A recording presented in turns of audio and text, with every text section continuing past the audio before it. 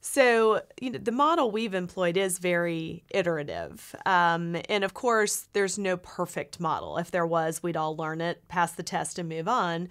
So it has to fit your organization. I think my partners and I are very comfortable with iterative. If you're not comfortable with it, you should not do it because it can go terribly wrong.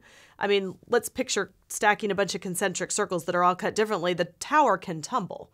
But I think it also matters who all your stakeholders are, not just the partners, but is your company culture one that's comfortable with iterative evolution? I mean, we are. And we talked about it early on, and we're comfortable with that. Some companies are not. Some companies are much more structured, and if you try to constantly iterate, you break it. I think it matters who your investors are. If your investors are not flexible and okay with iterative, then it's not going to work. So, I think of a company as when you start it, you have an idea, and you have a laundry list of things that could go wrong or that haven't been proven yet. Right? It's sort of your checklist of value creation.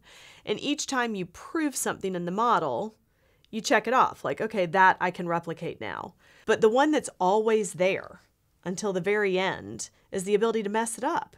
I mean, most of us as founders, at some point we start to believe our own BS. That's why having a partner is often valuable because sometimes they hold the mirror up in front of your face to say you're believing yourself too much. And so we all have a chance to mess it up every day. And so you have to constantly revisit, does that structure, for us an iterative structure, does it work? And the answer might change over time. I mean, I am very open to the fact that iterative has worked for us this far. 3 years from now, iterative might not work for us anymore. We may have a different investor base. We might have different parties at the table. We might be a different scale.